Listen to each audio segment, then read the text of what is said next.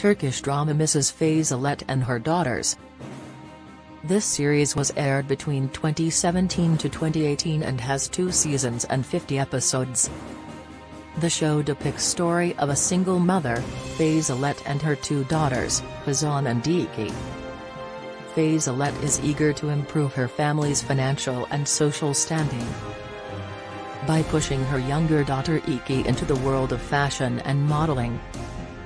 Fazilet's older daughter Hanım works as a fitness trainer. She has strained relationship with her mother as she is against her financial ambitions. However, while working as a fitness trainer, Hanım falls in love with a spoiled rich man, Sinan. Their relationship changes both families' lives forever. Later Hanım comes closer to Sinan's brother, which changes everything again for her. The drama is quite interesting and keeps the viewers excited in every episode. It's a must-watch.